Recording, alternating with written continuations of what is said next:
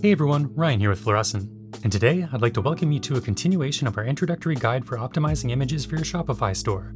In our previous video, we touched on many of the important facets of image management, such as file type, size, composition, and general best practices, like avoiding the use of baked-in text to prevent cropping, just to name a few.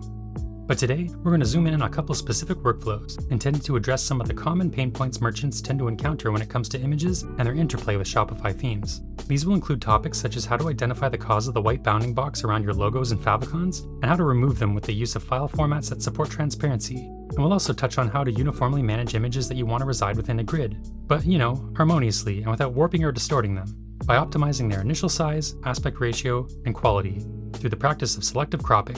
We'll also cover the benefits and limitations of theme editor-related image management such as adapt image and aspect ratio settings that come standard with certain Shopify themes. But before we jump in, I've included a link to part 1 in the description below. This video may contain some additional context that will clarify some of what we're discussing today, so feel free to check it out and come on back to see us for the hands-on image optimization hoedown. So, first off, logos. Not all logos come in the same box, right? Some are round, some are text-based, and some are just outright oddly shaped. We love that about them, as they are most literally the mark of your brand's unique identity and should therefore speak true to themselves, as designed. That said, all logos and all images for that matter do arrive in a similar box, and this is called a bounding box. What is a bounding box, you ask? A bounding box is the representation of the allotted space around a given image object, and in the context of web design, serves as a reference point so that it can be managed within a layout, most often according to a grid, and therefore avoiding any instances of other objects colliding with it. For square or rectangular images, this could literally be the size of the image itself, thus rendering it a bit moot. But for objects within an image that are not square or rectangular, such as Fluorescent's gorgeous logo for example, the bounding box is this area surrounding the object, and can be seen either cinched in tight or quite wide around. Why is this important? Well, since the bounding box is going to exist no matter what, the big difference is whether or not it's visible and how much breathing room it contains. All of this comes down to how your image is created and which file format you use to upload it to your Shopify admin. You can see in this example, we have a couple versions of the logo, initially saved as a PNG, which is a file format that supports transparent backgrounds, as does the WebP file format. JPEGs, however, do not, and so in the instance where you have a non-rectangular object sitting in a rectangular bounding box, saving this as a JPEG is going to show the bounding box as opaque white by default, or any other background color you put behind the object. This is important because if you save the logo as a JPEG and then upload it to a header that isn't distinctly the same color as the bounding box, it's going to show up. And in our humble opinion, things could definitely look better. So, what we're looking for is to provide an image that has a transparent background represented by this checkered backdrop in Photoshop and a relatively tight bounding box, saved as a .png, SVG, or optimally WebP.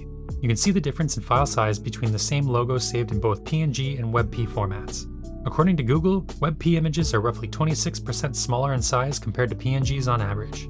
This way, when we upload the image to the header in place of the JPEG, the background is transparent, allowing the color of your background to show through. Now, doesn't this look much more professional? With a lot of modern themes, Cornerstone included, there's also the option for a secondary logo, which allows for animated transitions to take effect, lending even more oomph to your storefront. Check it out in action.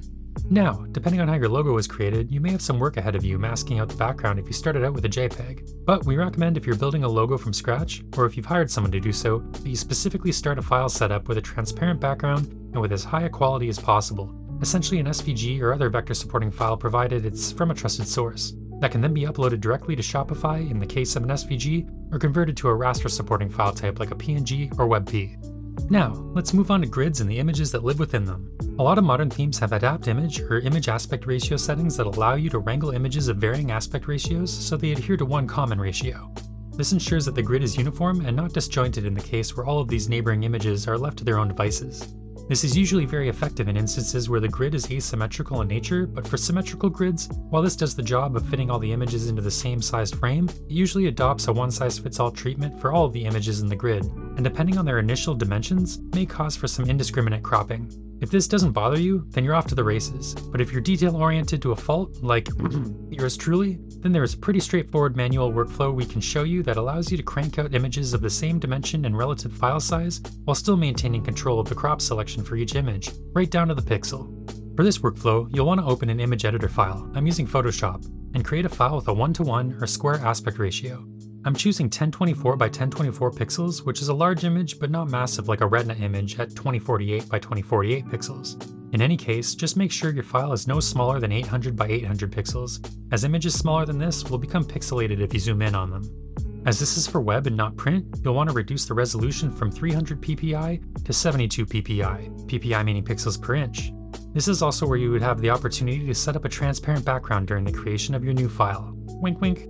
Once your file is open, you can start placing your images of choice on their own layers, resizing the images without distorting them so they fit within the window with your desired crop selection in mind.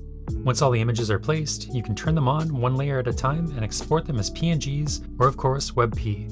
Once you have your images, you can review them and upload them to a grid section with an adapt aspect ratio setting in your theme to test them out.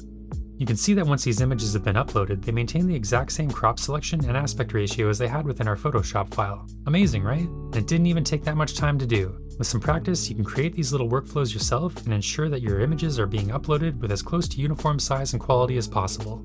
And there you have it. Image optimization, part 2.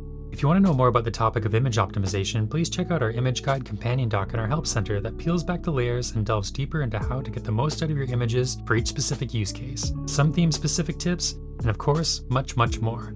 As always, thanks for checking out our videos. I've dropped a link to Fluorescence user guides for these features in the description below, and please don't hesitate to reach out to our amazing support team if you could use a hand or some advice on how to use them to their full potential. They're happy to assist. Until next time.